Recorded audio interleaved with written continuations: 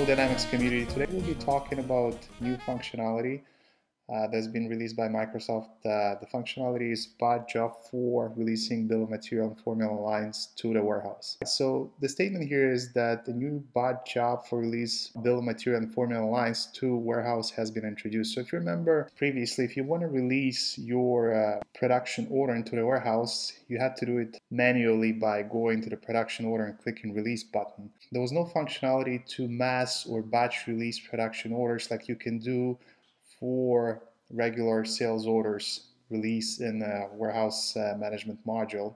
So there are two ways to do it. You can either run a batch job to release production orders into warehouse, or you can configure it in a production module so the lines would be released or processed at the release of the production order. So the version of Dynamics 365 that I'm using, it's version 12 and it's not currently available for public use.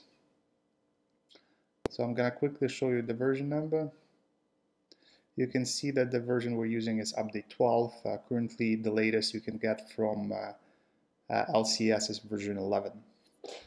So I'm going to go to the production module, and under periodic tasks you'll see that the new form has been introduced called automatic release of bill of material and formula lines, and this will open a new form that's standard batch processing for Dynamics 365. In here you have your selection criteria, and the second part you can schedule your batch job, which is standard Dynamics 365 form. So the second way you can achieve the results is by configuring production module. So if I'm going to open production control parameters form, from this form on the General tab, you will see that we have two new options. One is production line release, and in my case it's set on production order release and requirement for material reservation or partial reservation. In my case, you'll see that it's set to production order release. So let's test the feature. I'm going to quickly create a production order, and again in my case I have a product pre-configured, I have advanced warehousing wave and location directive setup. So I'm going to quickly create a new production order.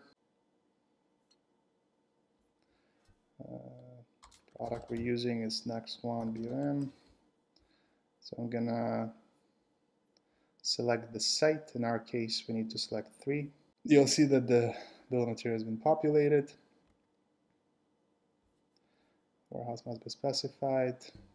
I'm going to select 34. I quickly click create. I will go through a standard estimation process. I'm gonna click OK. The estimation is done, so this is where the magic happens. After we click release button, we're gonna click OK. It will take some time for the wave to be processed. And here's the message that we got, the message stating that the wave been created for our production order, and we can see that we have work that's been generated for that production order, and the actual work is our raw material picking work. Instead of clicking that release to warehouse, now it can be automated, or additionally it can be batched. Really nice feature. Well done, Microsoft. So this will conclude my quick demo for today. Until next time, please subscribe.